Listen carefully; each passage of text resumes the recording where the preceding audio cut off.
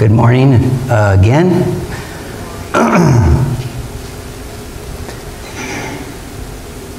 Miracles. Why did I title the message this morning Miracles? Well, I wanted to talk about several different kinds of miracles this morning. I'm going to tell you a few stories from the news over the last few years and give you some impressions of what I think are very miraculous occurrences, but you can judge for yourselves. 40-year-old Ruby Graupera Casimiro was going to be a mother for the second time. By all accounts, everything had gone normal through the pregnancy. She was scheduled for a C-section. It was a September day. And she went in. The baby was delivered healthy, perfect. They did the, what do you call it, the close-up after the C-section. And by all accounts, we're going to put her back in her room for recovery. It usually is a couple of days with C-section, day and a half, whatever. And her heart stopped. Right there. The doctors did what they do. I think they call it a crash cart. They brought it in. They could not revive her. They put her on a breathing machine. A little louder, Grady. Gail's saying she can't hear me.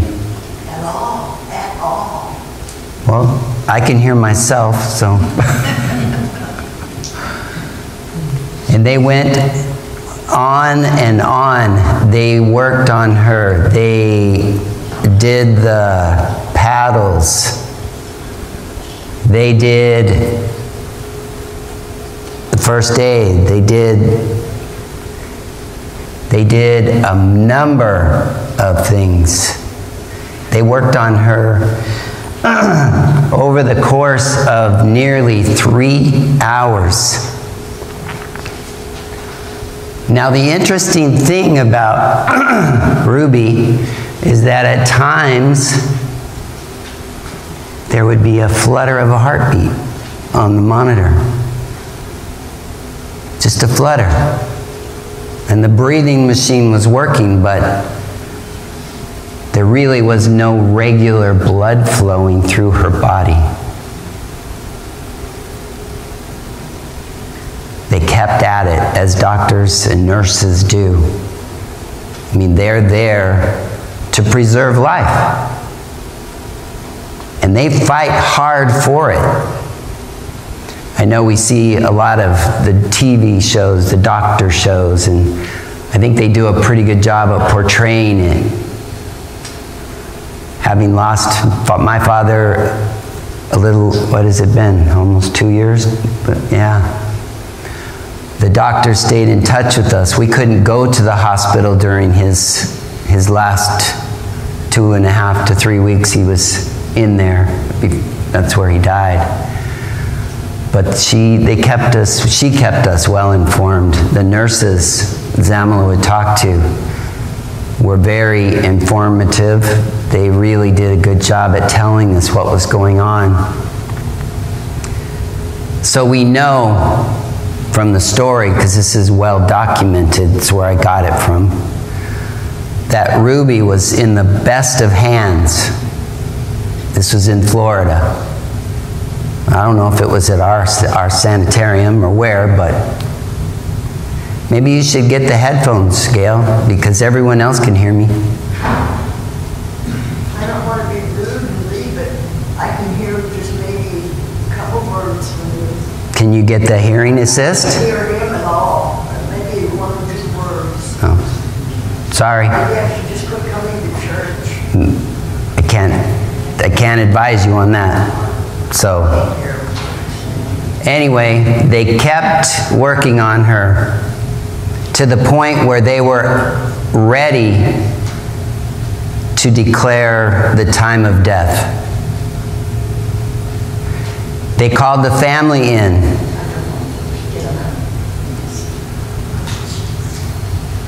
That's all we have to help with the hearing.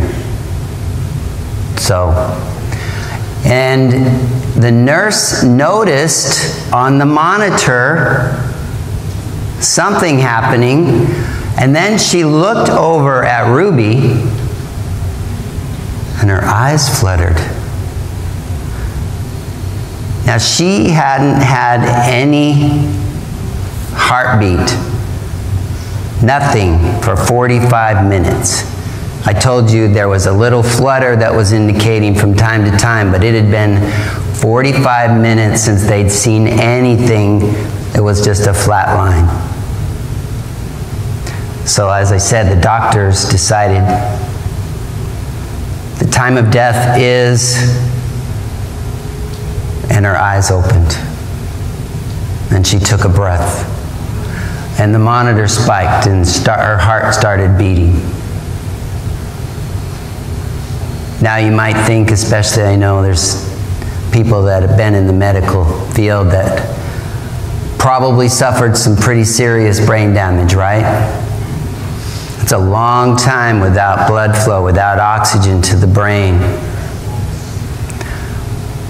None.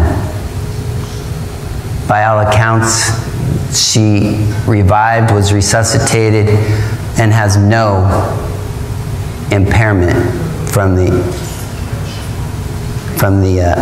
whole incident.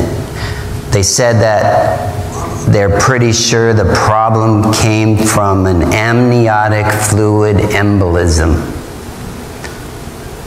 I don't know what that is, but apparently it's really serious.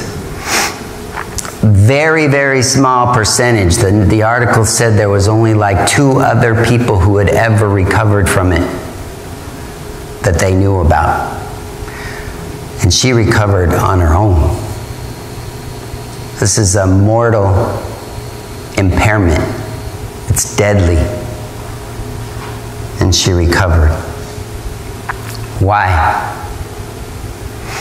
Have you heard any more about Ruby other than this incident? Why the miracle? We don't know, right? Is it a miracle? What are your thoughts? Our doctors say it's a miracle.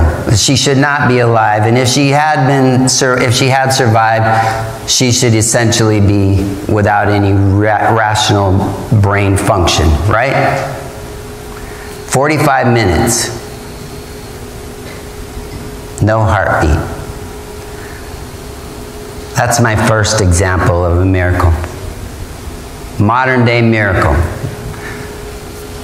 You have to be the judge if you really think it's a miracle or not. But I'm going to say that's one. Okay? Does it show that God works in our lives? Ruby's got some purpose. It may be for her family. It may be for her church. It may be 15 years from now. I don't know why he saved her. It may be for her husband. It may be for her children. She may not have any direct involvement in the reason why at all. Could have been for the medical staff. They may have needed to see a miracle.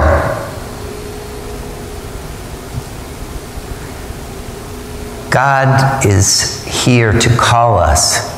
And what did he tell? Who was it? Somebody. I can use these stones to preach the gospel. I don't need you. God is calling each and every one of us, and he's going to do whatever he needs to do at any time he needs to do it to make his point. Let's go back a bit. There's some older people in this room that I'm sure have heard the name I'm going to talk about next. He's a World War I ace. Anybody know who I'm talking about? World War I ace. He's had books written about him. I'll give you another clue. He was president of Eastern Airlines for a while. This goes back because obviously he was a World War I ace. Nobody? I thought sure somebody would know. I actually read his story when I think it was in high school. May have been college. Fascinating story. The man's name is Eddie Rickenbacker. No college degree, but a strong passion to get involved in World War I. He enlisted.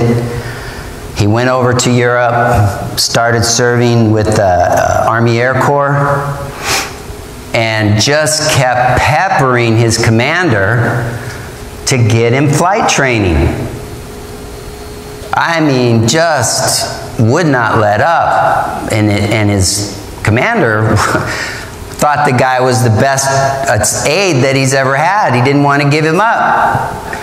He finally did. He relented, and Eddie went through flight training, became a first lieutenant, and started fighter pilot training, doing all that. He became an ace in 3 months of combat flight, sorties. An ace. An ace in World War I was 5 enemy planes shot down in 3 months. Nearly unheard of. Eddie was something of a pilot. He was fearless. He became a squadron commander. He led sorties. He went against 5 enemy aircraft alone, just dove into them, and he shot down one, wounded or injured another plane, and forced them to scatter to go back to wherever they came from. He shot down a total of 26 enemy aircraft in World War I. More than any other fighter pilot that I know of. That's not even the miracle. He survived that. That's miraculous in and of itself. World War I was nothing to be wanting to be involved with. But Eddie was one of those kind of guys who just kept going. So in World War II, he's not a fighter pilot, but he is involved in helping the war effort. So he's carrying communique down in the South Pacific, and he gets aboard a B-17. You know what those B-17s were like, right? What do they call them? Flying Fortress, right? Amazing airplanes will fly virtually without, like with one engine or half a wing, or I heard so many stories about the B-17. Well, this one was not refurbished to the degree that it should have been. It was one of the older aircraft, and they lost their way. Coming back from one of these islands in the South Pacific, the compass went, I think the compass failed on them. Something on the aircraft that told them where they were failed on them, right? So they lost their way, kept flying, and finally they ran out of gas.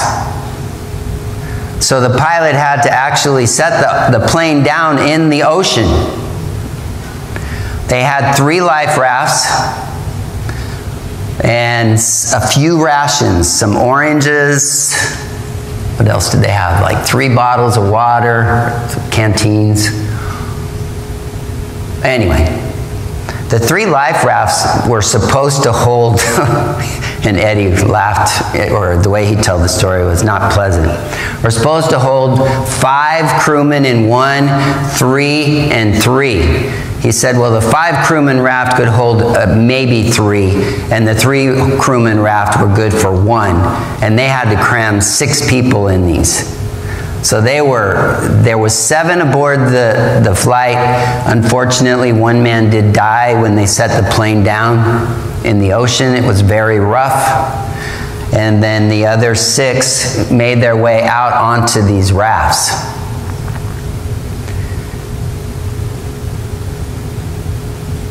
You've read stories about people who've survived, right? Shipwrecks and various incidents when in the ocean.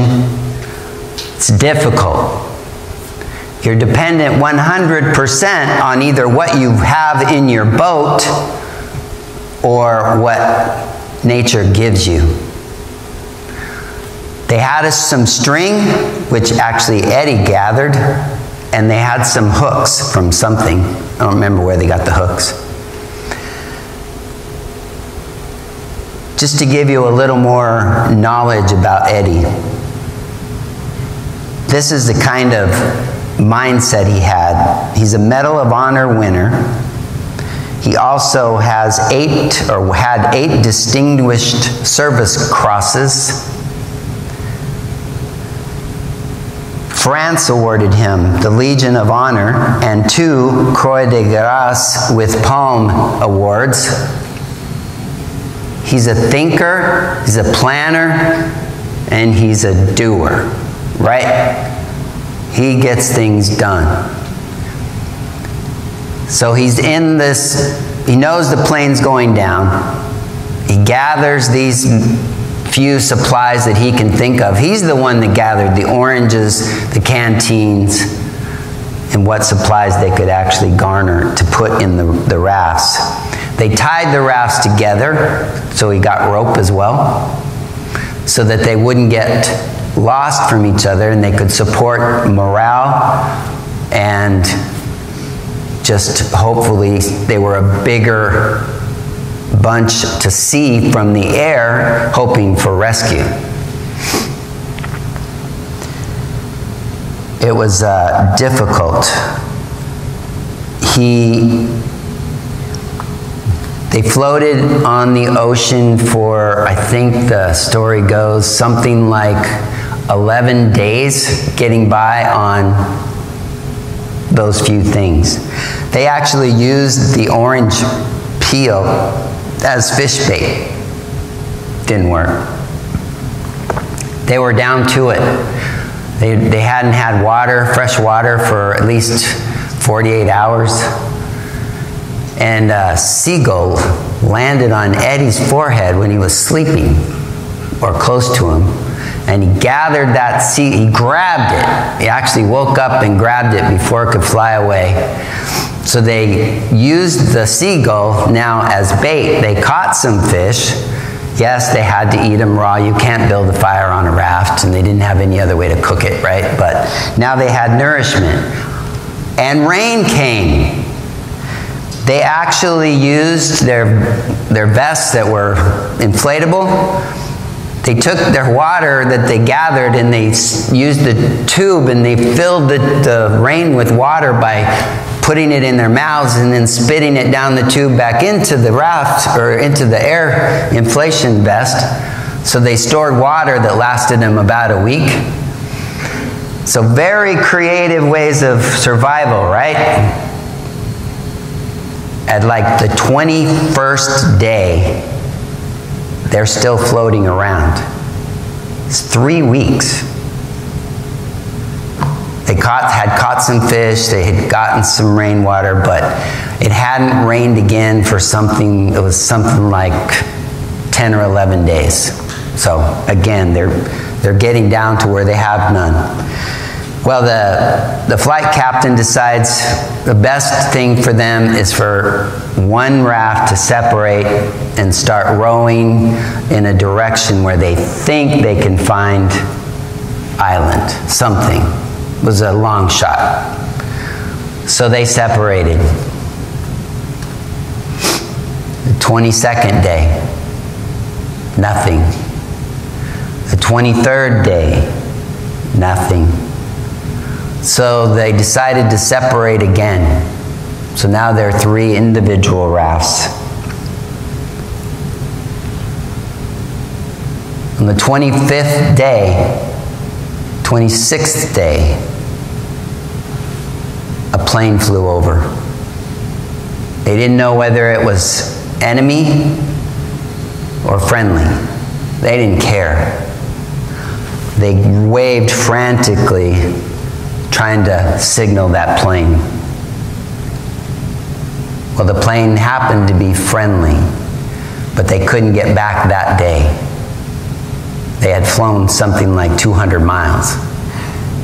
So they came back the next day, on the 27th day, and it was a boat plane, and they actually landed it on the water, rowed over to their raft, and pulled them in after 27 days. They rescued all 3 rafts. The first boat that had separated before them was spotted 3 days earlier and told this plane roughly where Eddie's probably would be. All 6 men survived. 27 days on the ocean. Why? Why is Eddie Rickenbacker the hero of sorts of World War I, and why does he go on to help save 5 men and himself in World War II in a non-combat situation? Why does God put men like Eddie Rickenbacker in place? Is he a miracle? I have no knowledge that Eddie was a spiritual man. No knowledge in the stories I've read that he had anything to do with God specifically. But God puts people where they need to be when they need to be there. So when I'm talking about miracles, I want you to understand that miracles come in all forms. Eddie could have been part of the reason why the Allies won World War I. I don't know. But he certainly had an impact. He could have meant something to the people of Eastern Airlines. He was certainly something to this B-17 crew.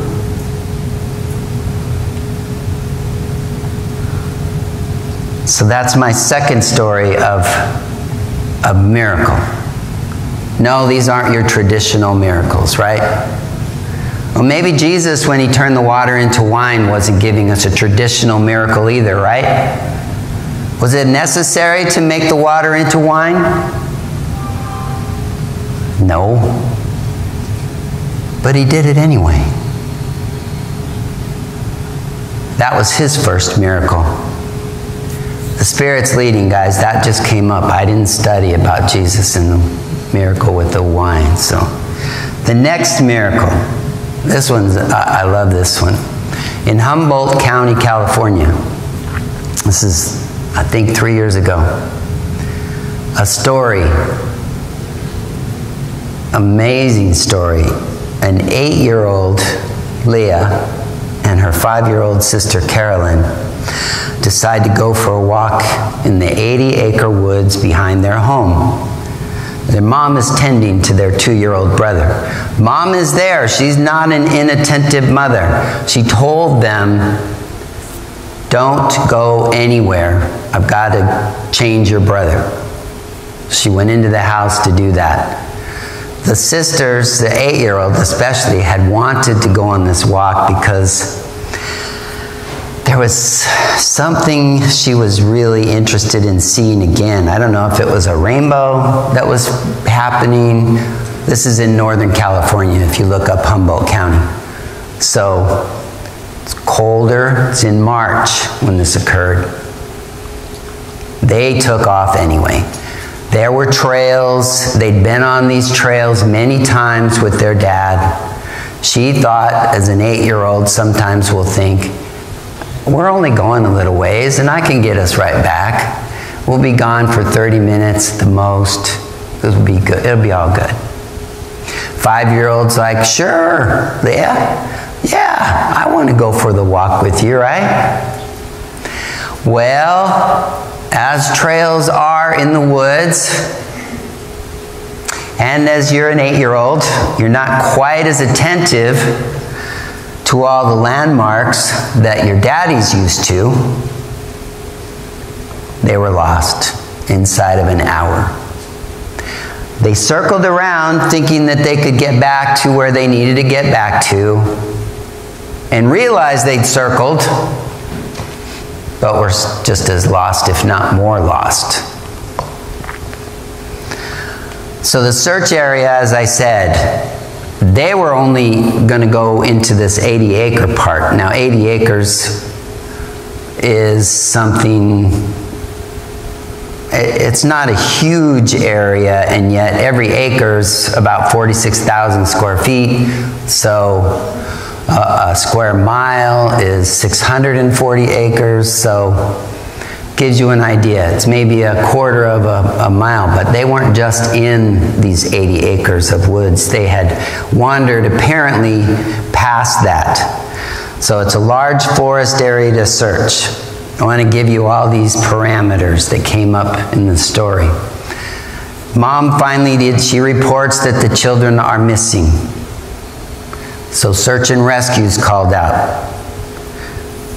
In today's society, unfortunately, questions about criminality have to be answered as well. Why are the children missing? It's a quick time frame.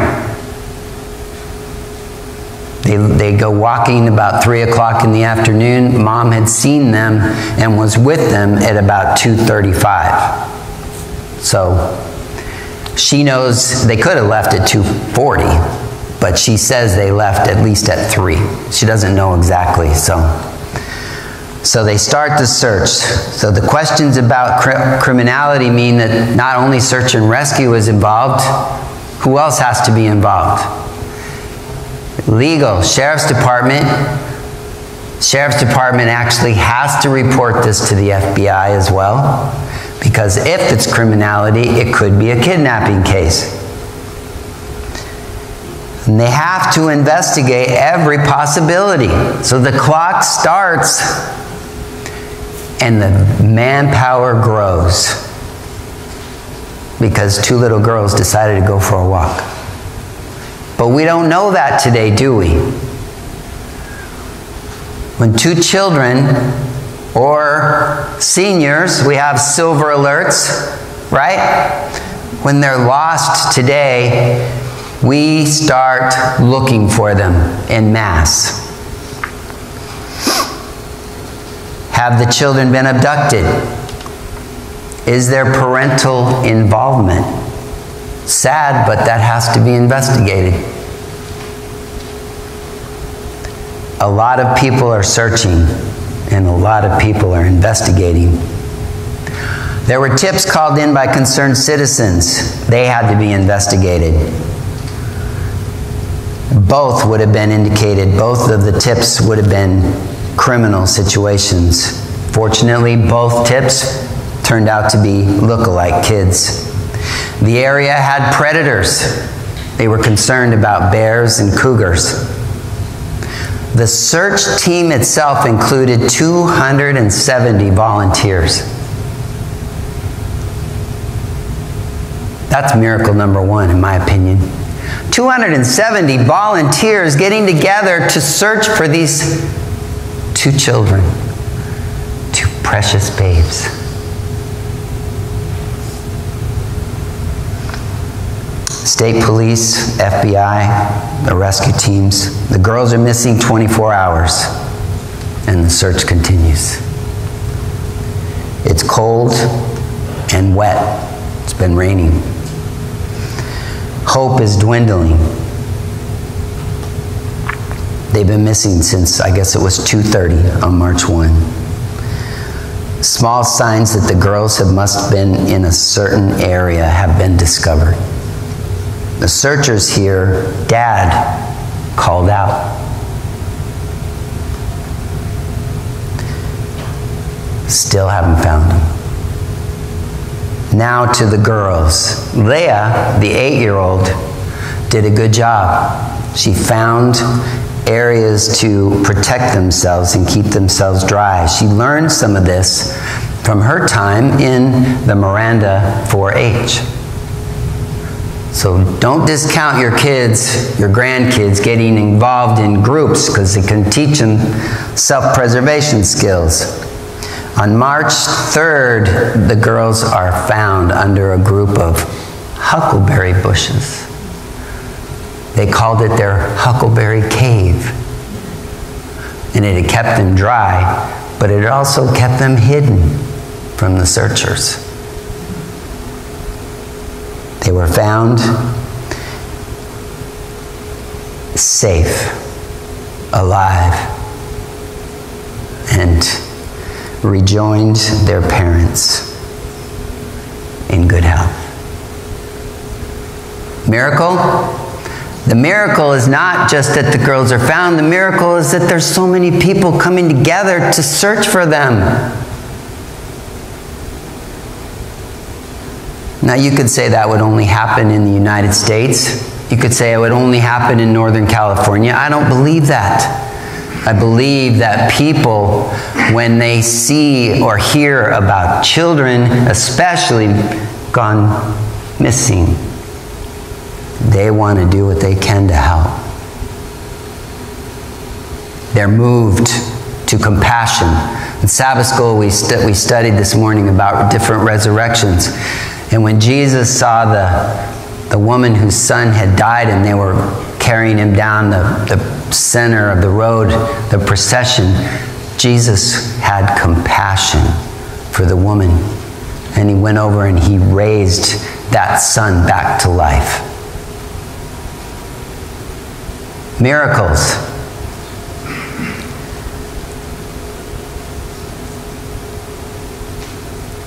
Nearly 2 full days for the girls.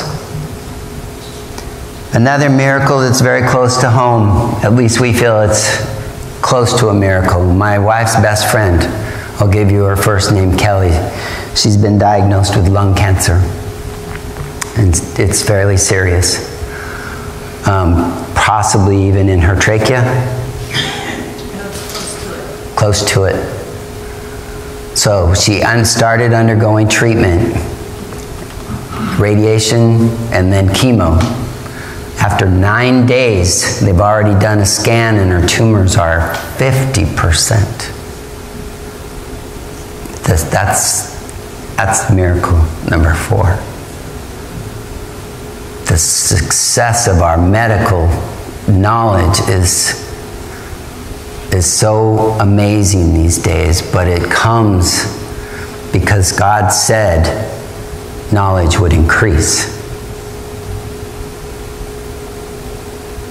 But if you remember to pray for Kelly, it won't hurt. She's on the way to recovery. We pray in remission. Cancer's no fun. We've all seen the suffering from it right here in this family.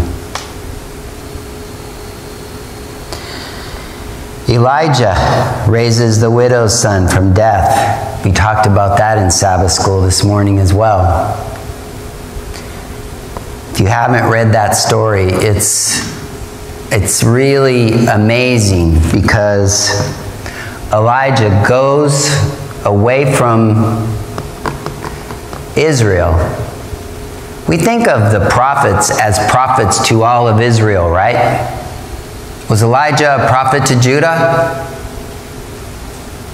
No, he was really a prophet to Israel. This is when Israel and Judah are 2 separate nations. In fact, Israel and Judah have actually warred against each other, mostly because Israel hates Judah, and Judah just wants to defend itself.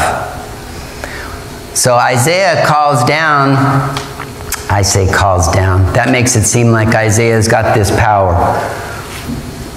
Lord, let's have a drought. No, Isaiah prayed for the drought, and the Lord decided, okay, maybe the drought will help the Israelites, come closer, come back to me. But who is king of that time? You remember? He's not a nice fella, and he has an even nicer wife, a nastier wife. It's Ahab and Jezebel. So, God does start the drought. It's pretty bad drought. Lasts for 3+ years, right? Do you think that's a drought like we have had here in the desert? No, you guys have to understand, this drought was no rain. They were using up their minimal supplies quickly. If it would have gone into the 4th year, I would dare say they would have had to start going to their neighbors and either selling themselves out as slaves or trying to conquer them. They were getting to be in some pretty bad straits. Just give you the whole picture. Well, Elijah decides, I'm leaving the area for a bit. So he goes to where God tells him to, and he finds the widow and her son. The widow is in no better circumstances, right? The drought has affected her to some degree. Because Elijah's actually near a stream for a while, right? Before he goes to the widow's house. You remember that part of the story? What happens to the stream? Dries up. And God tells him, go to the widow. I have told her you are coming. So she expects him. And then, as we talked about in Sabbath school, he actually tells her, I need you to make me some food. I'm hungry. She's got enough food for one last meal for her and her son. And then they plan to die from starvation. One meal for 2 people. And it's probably a pretty spare meal. Elijah says, make that for me. If you make it for me, you won't have a shortage of flour or oil. There'll be plenty for you.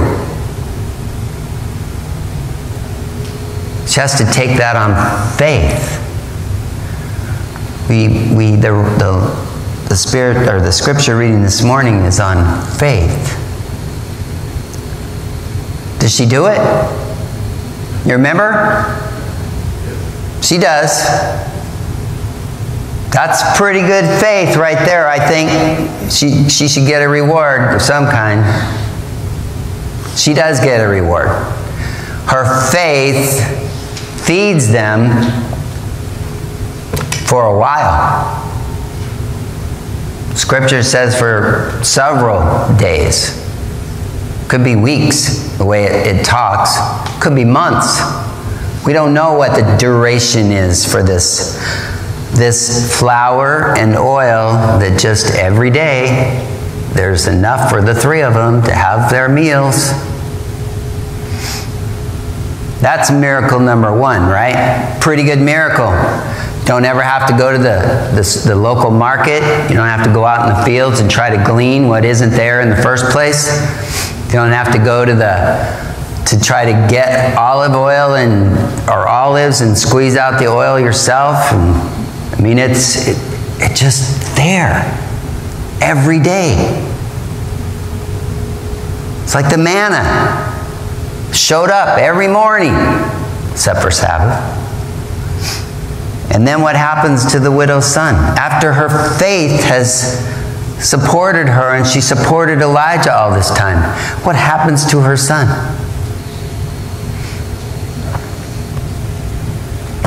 He dies. Now, would that be the end for some of us? Oh man, Lord, why me? Why did you do that to me? Why did you take my son from me? I did what you told me. I took in this prophet of yours. I gave him my last food. Sure, you've been feeding us for a while. I appreciate that, but you took my son. I have no way now of sustaining myself. He's my hope. He's my support. But did she do that? She's upset. She tells Elijah about it, doesn't she? It doesn't say Elijah had compassion on her, but do you think he did? You think Elijah's come to know this woman pretty well at this point? And come to know the son pretty well? That's the details we don't get in the story. But it has to be. People can't live close to each other without getting to know each other. Depending on each other. Searching for lost children. Going to war to support what they think is the right side. Or doctors saving a life in the hospital. They got to know each other. And Elijah, we have no record of this happening before Elijah. We don't know where Elijah got the faith to do what he did. We don't know where he got the instruction to do what he did and how he did it.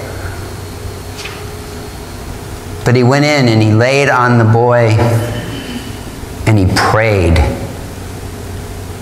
that God would give him back his life. And it didn't happen instantly, did it?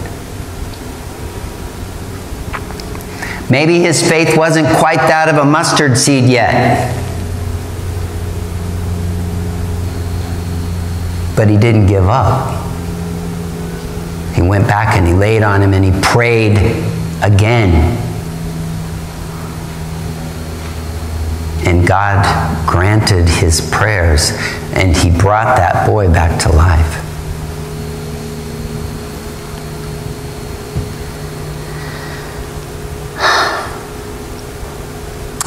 I'm going to just take us into our close. And if you would, you can open your Bible with me to John 14.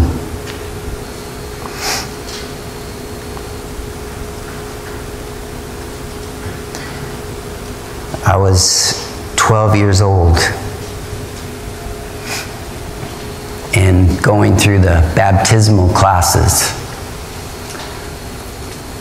We had been through the evangelistic series, something. It was in El Paso, Texas. And it was all about the end times. I don't know if any of you went through any of those evangelistic series. This would have been back in the 70s. So a long time ago, but they were going on pretty regular back then. They were really spectacular and they sure impacted me. But the pastor asked me, he said, "You're only 12.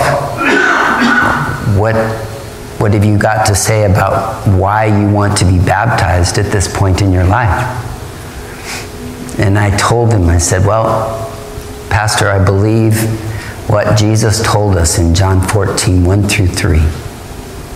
Let not your heart be troubled. You believe in God, believe also in me. In my Father's house are many mansions. If it were not so, I would have told you. I go to prepare a place for you. And if I go and prepare a place," come on, say with me, "I will come again and receive you unto myself, that where I am, there you may be also." And that's the only miracle that matters to me. He's coming back for us, guys. Amen.